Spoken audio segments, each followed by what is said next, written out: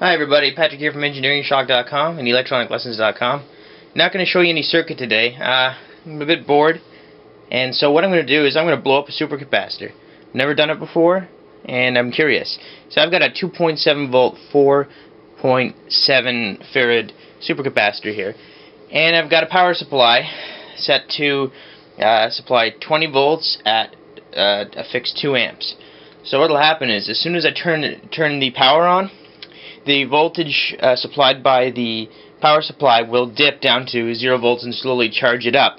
And I'm going to show you the voltmeter in the background on my power supply so you can watch the voltage grow. Now once the voltage exceeds 2.7 volts on the capacitor, we enter the danger zone. So actually what I'm going to do is I'm going to focus the camera, turn on the power supply, and I'm going to get the hell out of the room.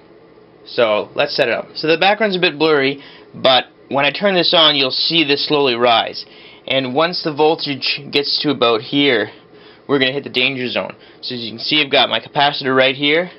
I'm going to grab my coffee and I'm going to get out of the room. So now let me turn on the power and I'm going to run. So hopefully this is pretty cool, and hopefully we get a good explosion out of it.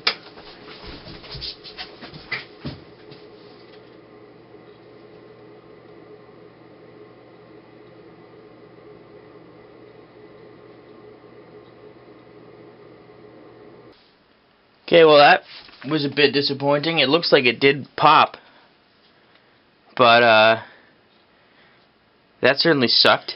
I will note that the capacitor itself is insanely hot. Touching it for more than a split second burns. Now, the power's been off for a while. I'm going to look back at the video, and yeah, it's insanely hot. Oh, you can't even touch it. Well, there you go. What I'll do is now I'll do a smaller supercapacitor and see what happens. Let's try a smaller one. What I've done here, this is a much smaller capacitor. It's a 2.7 volt 0.5 farad capacitor, and what I've done is I've actually hooked up the polarity backwards. So I've got the positive on my power supply connected to the negative of the capacitor, and the negative of the capacitor connected to the positive of my power supply. So I think this one calls for some safety glasses. Actually, the first one called for some safety glasses too. So I'm going to record it right now, and I'm going to stand back. Ready?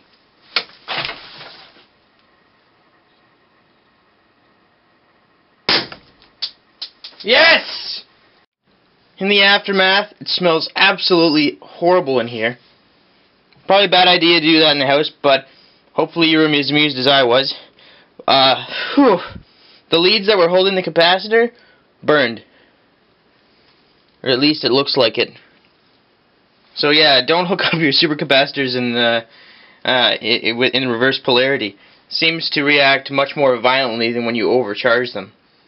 But now we all know, and knowing's half the battle. Thanks for watching, guys.